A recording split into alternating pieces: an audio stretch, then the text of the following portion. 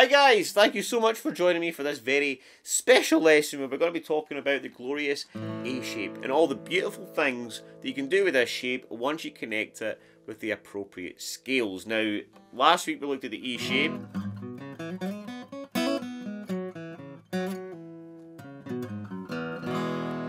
Alright, and we worked on different exercises, different licks to integrate some muscle memory so that when we play that chord, or we play that shape, should I say, that we can pull out all these cool different licks and melodical ideas. Now, we've got to do the exact same thing for the A shape. We're going to play a little chord progression that's going to incorporate two main licks that are designed to build muscle memory with your fingers. So it's important that you practice these as much as you can, so that when you're playing this stuff, you know, when you're just playing stuff on your own, or maybe you're playing a song and you go into this shape, you have the muscle memory built in to, you know, pull out a fast little lick or a little melody and things like that. So again, this is how, you know, the guitar opened up for me, was chord by chord and lick by lick, scale by scale.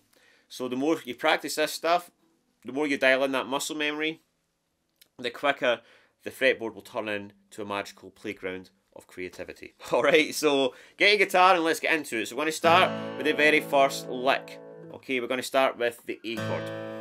Okay? So we're going to play this chord, alright, and then we're going to play the major scale. Alright. Now, the thing to note is when you have this shape, you've always got shape 1 of pentatonic, shape 1 of the pentatonic scale on your doorstep. Okay? So if I had to play that shape here, I would have it here. It doesn't matter, right? As long as you play that shape, you're always going to have the same scale shape available to you, okay? So that's the big lesson I want you to take away from this, alright? So what I'm going to do, though, is I'm going to add in 2 extra notes to this scale. And that makes it the major scale. Now, the pentatonic scale, as in the pentatonic, penta, is 5 notes, right? Taking out the 7-note major scale. So we're just adding in the other 2 notes here, right? So we get 5, 4, 2, 5, 3, 2, 4, 2. That's back to the root. And I'm going to hit that note twice. So I've got this.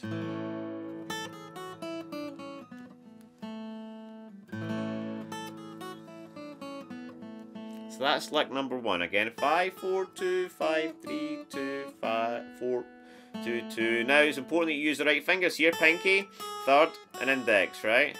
Basically, you've got a finger for each fret. You really want to get into the practice of doing that. Alright, now we're going to fire into a pentatonic lick.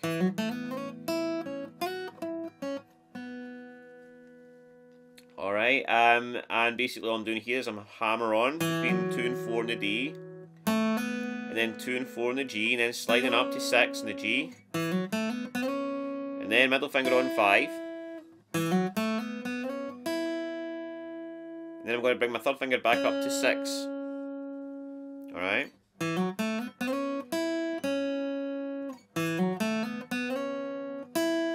6, and then I'm going to take my middle finger, slide it up to 7, back to 5, and then to finish off, 6, my third finger, and 4. Now the idea here is I've got shape 1 of the pentatonic scale here, but I can slide up to shape 2 here, where I've got this little box, 7, 5, 7, 5, 6. So this little triangle box, which slides back into shape 1. Okay? So that lick again, nice and slow. 2, 4, 2, 4, slide up to 6. 5 in the B, back to 6 on the G. Slide up from 5 to 7. Back to 5. Third finger back to 6. And then 4. Alright, don't actually come back there. I'm going to stop here on the 4th fret. So let's have a little look at those licks played together.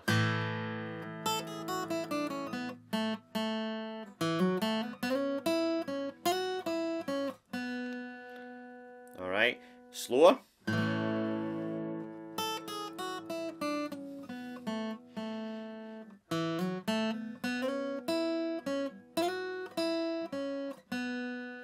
Okay.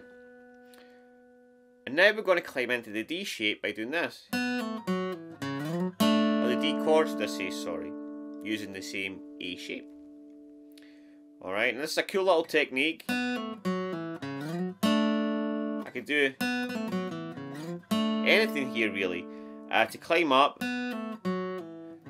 the scale here of the A shape. And all I'm doing here is I'm pulling off from 42 on the G, 42 in the D, 4 in the A, and then I'm going to use the A string to then navigate into the next scale. Alright, now moving into the D shape, or the D chords. A shapes, pentatonic scale, if that makes sense. Alright? Because now I've got shape 1 for the D chord. Okay? So again.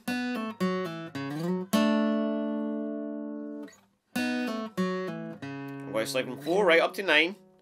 And then I'm going to get the A shape here on the 7th fret, which again is D chord. Alright, now this is when it gets a bit easier because all I'm going to do is repeat the exact same thing up here on the 10th. I'm going to start on the 10th fret. 10, 9, 7, 10, 8, 7, 7, 5, 5. Oh, sorry, 5, 9, 7, 7. The numbers don't really matter at this point because you've got that muscle memory built in. Already, you're just moving it. Alright, so again. And then. Exact same leg. 7 hammer on, 7, 9. Slide up to 11, 10, back to 11, 10 up to 12, back to 10, and then back again. Now I'm not spending too much time going over this because it's the exact same lick, just moved up. Alright, so let's have a little look at all of that played together.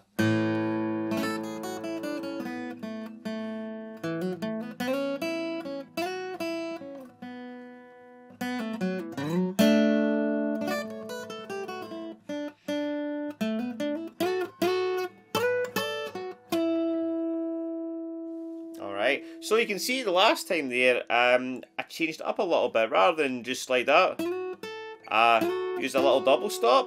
There, just slided that up. And again, the same thing. From 10 to 12. Just to mix it up a little bit. So, of course, feel free to experiment on these things. Again, this whole thing is designed to build muscle memory. So that, again, you know, you can use it in your own playing. You don't just need to copy what I'm doing, just use the ideas and concepts to make them your own. So I hope you enjoyed that, guys. Take it easy. As always, courses and stuff in the description. A few spaces to work with me one-on-one as well. You can apply for that below. But other than that, thanks for joining me. Take it easy, and I'll see you in the next one.